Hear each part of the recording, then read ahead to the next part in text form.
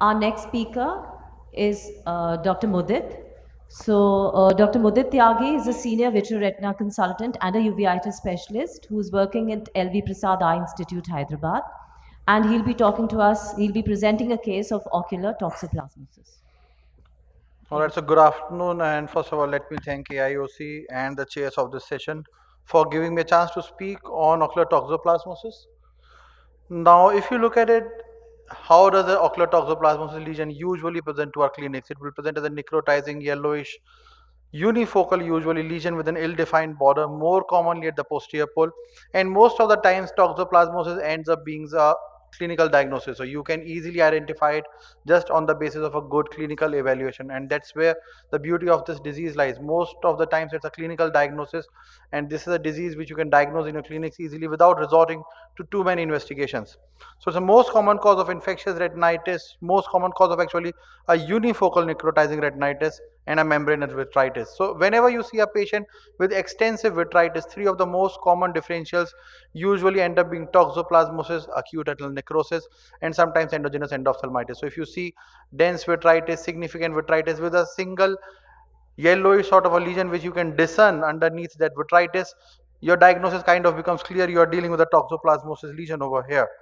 Can happen in immunocompetent as well as compromised host, frequently involves macula. No consistent direction of spread, can have an associated inflammatory response. If you look at the OCT findings of it, you can find neurosensory detachments, basilar detachments, and also clinically you will see arterial plaques or sheathing, and we'll come to that later on. Apart from that, you can also see an anterior segment involvement with pigmented KPs and AC cells. So remember the dictum, retinitis is infectious unless proven otherwise. So any case of retinitis, be it toxoplasma or for that matter anything else, unless and until you have proven otherwise, usually presume it to be infectious. One more very important clinical clue in toxoplasma cases is the pattern of recurrence. The recurrence usually occurs at the edge of an old pre-existing scar. So if you see a scar and you see a retinitis lesion adjacent to it or at the edge of it, think of it as being an ocular toxoplasma. Now this is one important clinical clue which one of my teachers, Dr. Avinash, had once shared, which is reactivation from the center of a scar. TB lesions usually reactivate from the center of a scar. Toxoplasma lesions reactivate from the edge of a scar, and that's one very classical clinical clue to differentiate between these two lesions. So let me, in the interest of time, just quickly go on to a case. So this was one patient who was referred to our clinic, was diagnosed as acute retinal necrosis, treated with systemic antivirals. At the time of presentation, when the patient came to us, you can see this triangular necrotizing sort of lesion in the periphery. But apart from that, look at this clue. The patient had a pigmented scar adjacent to it. So pigmented scar with a retinitis lesion adjacent to it, clue towards this being a toxoplasma. We treated the patients on lines of ocular toxoplasmosis. This is how the patient's lesion started resolving after starting the patient with Bactrim DS. The margins became much more well defined over here. The lesion started resolving. This is how the lesion was at 3 weeks time. Visual acuity improved and the lesion completely regressed over a period of time.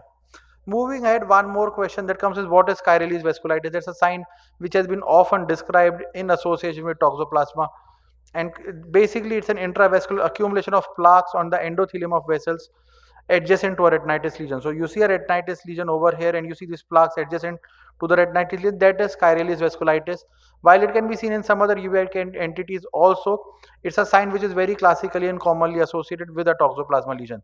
So you see these lesions, you see a retinitis lesion, again your diagnosis kind of becomes clear that you are dealing with toxoplasma. In terms of what's the role of serology, IgG, IgM do not actually hold much of a value. Like I said, it's a clinical diagnosis, but a negative IgG generally discards the possibility of this being a toxoplasma.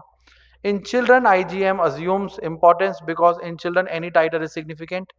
And if IgM toxo is positive, usually these eyes respond better to oral rather than intravitreal treatment. In terms of treatment, what are the common agents which are available? The ones which we very commonly use are pyrimethamine sulfatazine or a trimethoprim sulfamethoxazole combination along with clindamycin.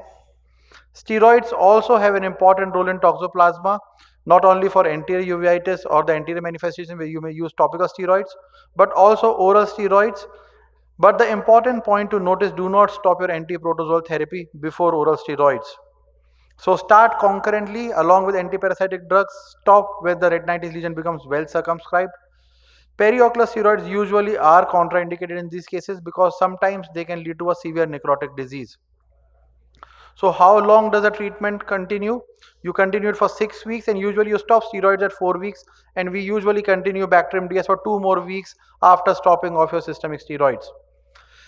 One more common question is, what is the role of intravitreal therapy? Intravitreal clindamycin has been shown to be effective in treatment of toxoplasma, but where we do end up using it commonly in eyes which involve the fovea or fovea sparing, fovea involving lesions, immunocompromised, if there is any systemic contraindication in pregnant patients.